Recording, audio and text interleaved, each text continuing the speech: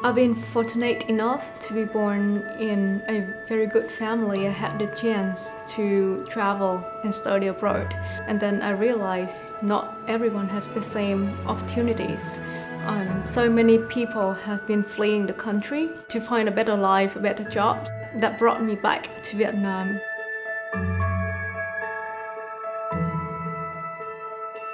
Hi, my name is Thuy Nguyen. I'm the founder and CEO of Bobicraft Vietnam.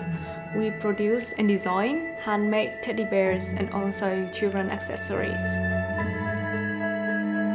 One of the company missions is to empower women and create jobs for people with disability, because those people are the most vulnerable in our societies. Also because they are patient enough to take care of the products.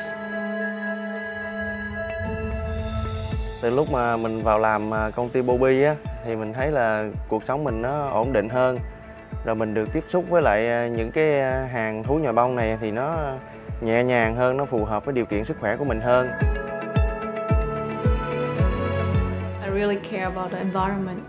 Many customers, especially the big supermarket chains, they aim for lower price, so they want to use synthetic material to reduce the cost.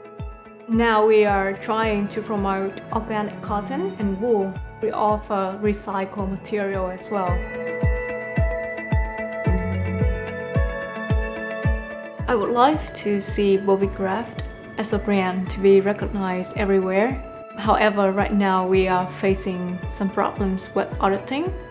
One of our missions is to provide jobs for people with disability and housewives to be financially independent.